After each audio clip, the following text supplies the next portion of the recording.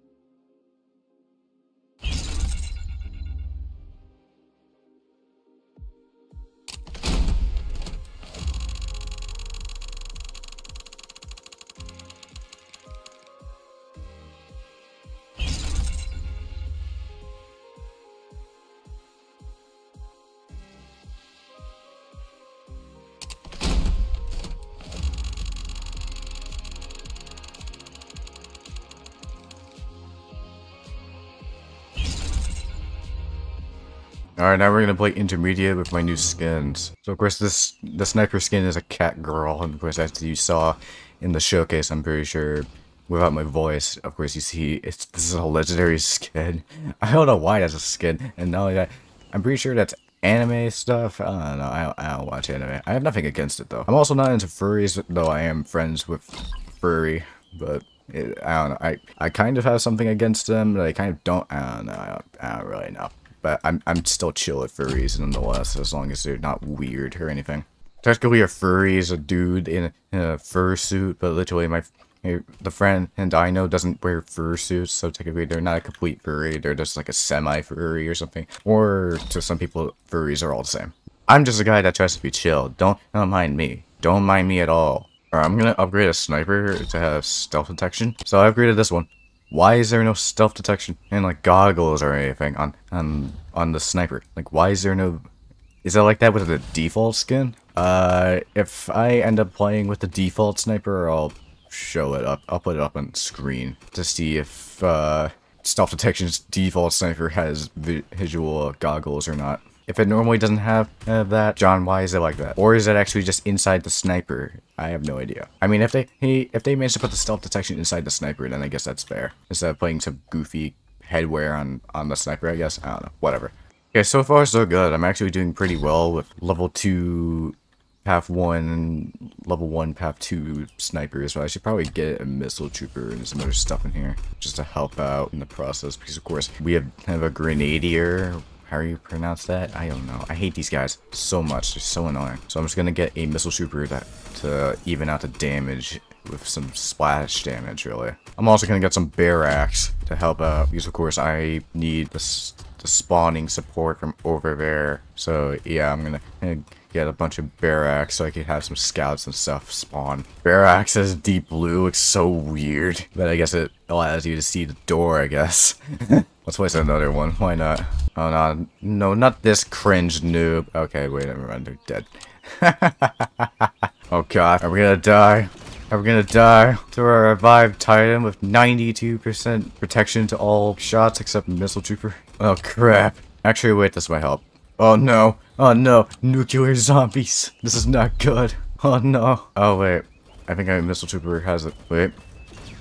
Yeah, we're saved. We're saved. Oh god. So far, I'm not doing terrible, but I probably should get some reinforcements coming. Yeah, I should definitely get some more reinforcements, because my barracks are not good enough. I definitely need to upgrade them, but of course I have a bunch of cash cows that could easily destroy me, as you can see by my health. But as long as my missile troopers tank them, their health is basically gone, as long as the missile troopers tank their health down to nothing, which is currently what it's what's happening right now as we speak. Because this dude already has less than half of his health left. And he's gonna lose it all to this. I'm gonna try and upgrade this now. I should probably upgrade my farms as well as get another missile trooper, because we have more super heavy zombies and a monster, but the monster should die to my snipers after the super heavy zombies down.